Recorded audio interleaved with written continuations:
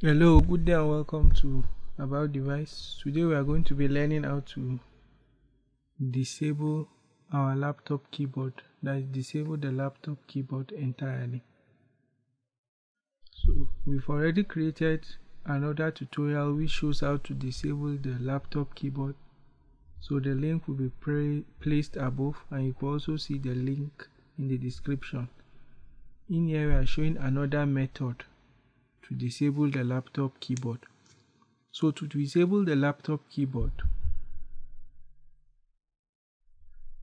you go to the start menu, you click, and then you search for what? Device manager, or you could launch it, or you could right click on the start menu and then click on what? Device manager. Now you might want to entirely disable your laptop keyboard. Maybe if you've gotten a new external keyboard, maybe a mechanical keyboard or a better keyboard that is more adapted to your workflow. So in order to disable a laptop keyboard using this second method, all you have to do is, after getting the device manager, you go to keyboard, and you could see the keyboard here. So you click on it, and then you right click, and then you click on what? Update driver. So after clicking on update driver, you click on what? Browse my computer for drivers. So we are going to go to browse my computer for drivers. So after going here, you are going to say, let me pick from a list of available driver on my computer. So you click on this. So you could see that it's only showing what? Compatible drivers.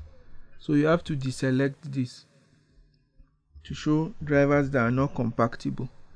So one thing you need to do is that you are going to select a driver or any of the driver that is not compatible with this. So let's say I want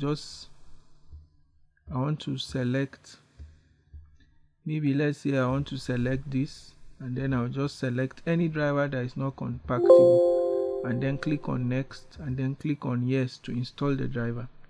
So after installing the driver, you have to restart your computer, and after restarting your computer, you find out that your laptop keyboard is no longer working. So thanks for watching this tutorial. Subscribe to About Device for more tech related tutorials. Remember that if this method did not work for you, you could use the previous tutorial we've shown, and surely that will work. Please like and subscribe to About Device for more tech related tutorials. Thank you.